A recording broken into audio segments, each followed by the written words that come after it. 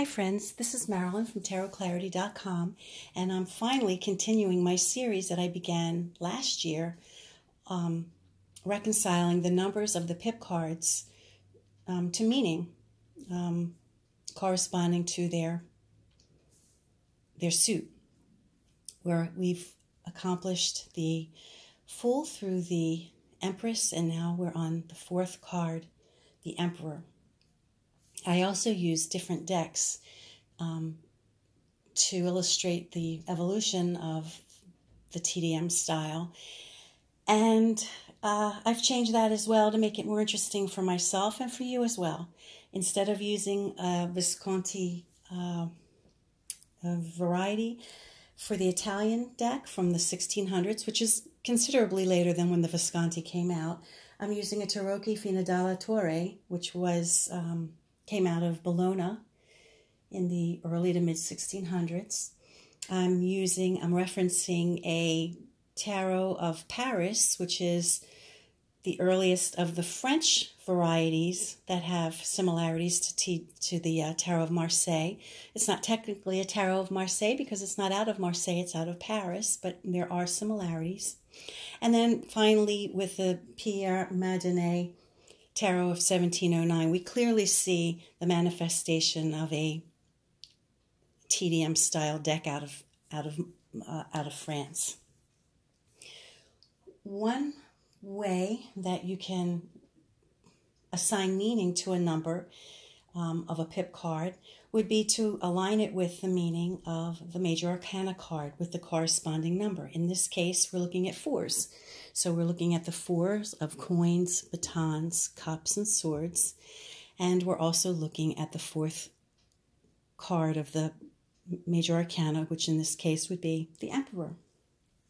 Now, if we look at the Emperor historically, and if we think of who he is and how he's represented by and large in TDM style cards, we see that there's usually a shield, there's usually a helmet or a crown, there's some type of orb, and a scepter, to indicate that he's got a position of authority. The shield will often reference a eagle on it, with wings facing down rather than up. And that's a reference to, I guess, the Holy Roman Empire and the Habsburg dynasties, and it's kind of like a symbol for an individual with great power. I can't say that I see the eagle represented in the Paris deck, nor in this particular Italian deck, but they are in other Italian decks. The Visconti decks definitely have an eagle represented somewhere on the Emperor, on a shield. There may be some manifestation of an eagle in what could be considered a shield in this area, but that would be a stretch. I don't really know that I see that. I'm just trying to look at this card with a magnifying glass, trying to see if I see any reference to an eagle, and I don't know that there is. But let's think of what an emperor is. Clearly, an emperor is a man in a position of authority. He's got great power.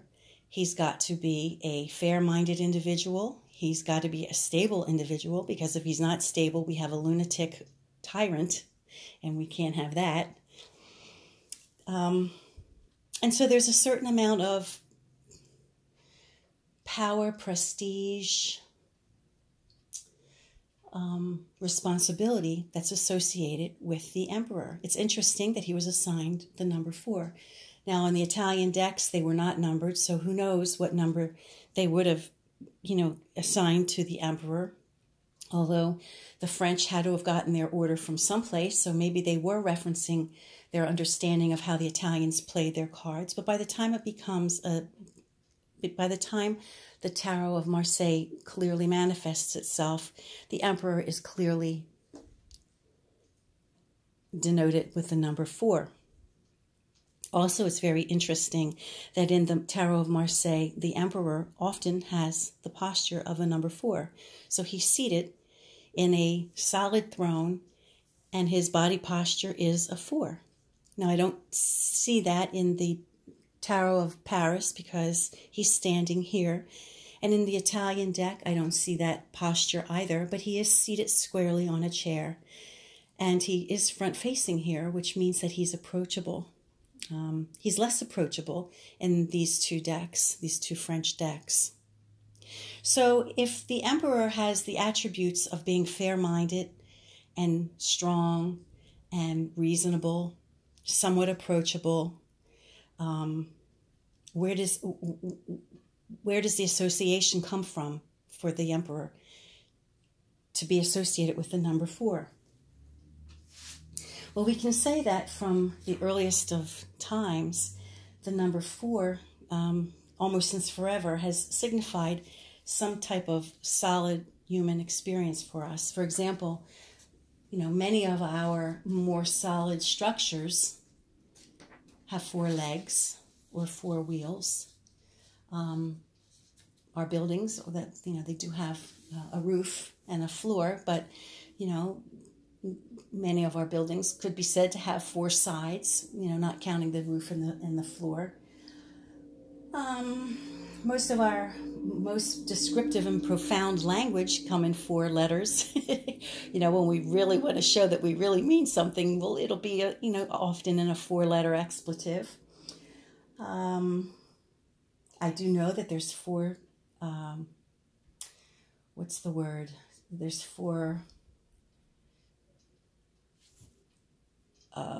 applications in math. There's addition, subtraction, multiplication, division. There's 4 elements, such as fire, air, water, earth. In some parts of the world, particularly where I live, because I'm, part of the Western experience, we have 4 seasons: winter, spring, summer, and fall. It's not necessarily a universal thing, but enough people on the planet probably experience the same thing. I know that leap year happens every 4 years. I know that there's generally 4 weeks to a lunar month, 4 cycles of 7 days. There's 4 cardinal directions: north, south, east, and west. If we say someone has been given a square deal, it means that he got a fair deal.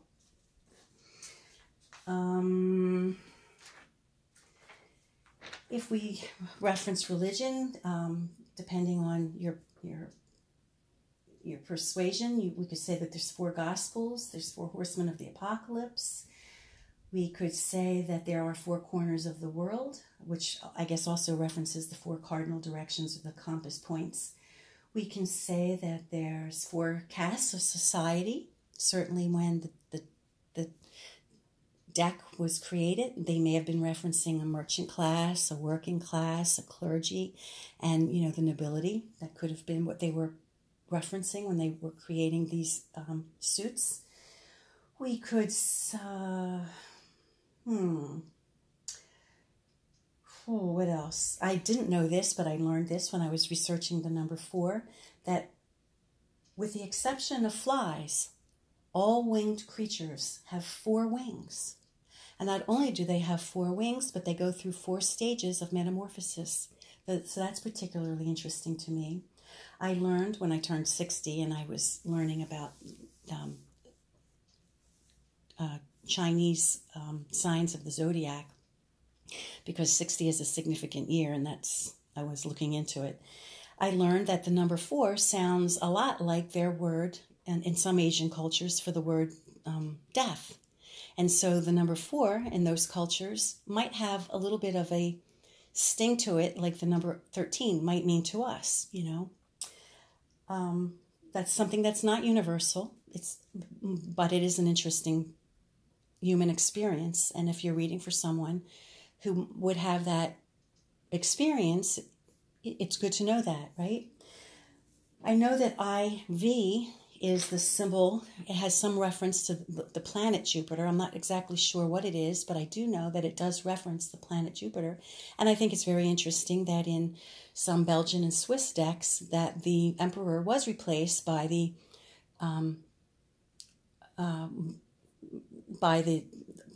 figure known in mythology as Jupiter, with the number 14, or 4 ones, or IV is also the way to correctly write Roman numeral 4.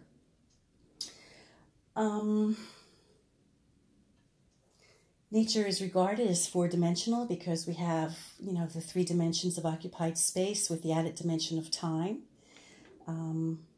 And so there's a lot of things that we can associate the number 4 with that do seem to identify with the qualities of an emperor. You know, a man in charge, a man of great power would be someone who had many of the attributes that we just described.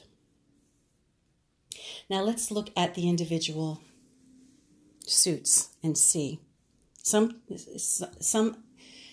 people would take the suit, like the number 4 coin, and apply their understanding of what that suit represents with the meaning of the number 4 of the major arcana. So if we were to take the meaning of the emperor as a solid, dependable, reliable, approachable, fair-minded individual, then we could say that the number 4 of coins might be a fair allotment. You know, there could be a return on an investment. It might be a good time to start saving. You know, 4 is a number of manifestations. It's not just like a gathering. It's like, you know, something is actually not only begun, but it's actually taken place. So 4 coins could strongly suggest that there's been, you know, an actual return of investment in some regard. Or it could be something related to your job, that, you know, something that you've invested a lot of time and energy in is finally beginning to pay off in your work world. If we have the 4 of batons, it depends on how you view the batons as a suit. I see batons, as a lot of people do, as a fiery, very creative, passionate suit. Depending on the number, it can be fickle or it could be stable, you know. 4 of batons, if we relate it to identifying it with the emperor, we could say it is creative energy that's manifesting itself. It could be something as simple as a coordinated sports game, you know, a group of friends getting together to play a game, you know, it could be something like that. It could be plans for a room that you're building, or a house or structure that you're building is actually, you know, the groundstone has been laid, something like that. The 4 of cups could, you know, definitely suggest that a gathering, if you think of cups as an emotional suit or a suit of poetry or art, artistic expression, dependence on people, it could be a gathering of like-minded individuals, sensitive people. It could be that, you know, you're going to a poetry reading. It could be, you know, that a group of people are going to be singing together in a gospel choir, or, you know, something like that. It could really mean a variety of things depending on the question that's coming at the reader. You know, that you're, you know, how you're, what the question is or what the intent is, and how you're applying that suit to the question. And finally, with the swords, I think of swords as assertion, as sometimes aggression, definitely as the realm of the intellect. It could reference a court hearing, a court case, something coming, you know, something related to law that's actually happening, or a document is going to manifest or be presented to you, or a court date or something like that. It could also mean that there's actually going to be a confrontation between a group of people, or conflict within a group of people. So it can mean a few different things. So what I'm trying to illustrate with this series is that you can oftentimes look to the major arcana card, look at his meaning, or its meaning, or her meaning, and then apply it to your understanding of the pip card, you know, the particular suit card with that particular number. Now, that's not to say that you can't be motivated to interpret the pip cards in a different way. You know, you could be seduced, I don't want to use the word seduced, but you could be impressed by the way, you know, a figure X's, or, has a cross, like a X marks the spot, and that might distract you entirely and have you go in a different direction by, instead of saying, well, it has to do with a collaboration or some type of manifestation of a sports event or something like that, you can actually look at it as a physical symbol, you could see it as multiplication. You could see it as a barrier. So it all depends, not just on, you don't have to be as strict with Tarot of Marseille or Pip style cards, because you are looking at it visually, as well as reconciling numbers to suits or numbers to the major arcana card that it corresponds to. If you look at Rider-Waite-Smith cards, clones or cards that are inspired by the Rider-Waite-Smith system, you're definitely locked into the meaning of the cards. I mean, you can't look at the Three of Swords, for example, and say, oh, this is like a group effort that's going to, be anything other than a negative experience, Whereas the Three of Swords of a Pip style deck could have positive references. The Ten of Swords, the sword suit, particularly of Rider-Waite-Smith, there's so much violence and so much aggression, especially in the higher order numbers, that it's kind of hard to get away from that interpretation. There's no flexibility, in other words, and TDM really gives you that flexibility, because you're not just reconciling a number with a suit or a number with, or the suit with, with a major arcana card, but you can also just look at the card itself for its own intrinsic design. So you have multiple ways that you can look at and interpret the TDM style cards, and you're not locked into one definition for them. And that's why it's very liberating, and that's why I'm trying to get the word out to as many people who will listen. And when I teach class, I teach with the TDM deck in mind. Any rate, the next card up will be the Pope, and I hope it's not as long as it took me to get this one, but I do hope you bear with me, and I appreciate that you tuned in for this reading, for this particular video. And until next time,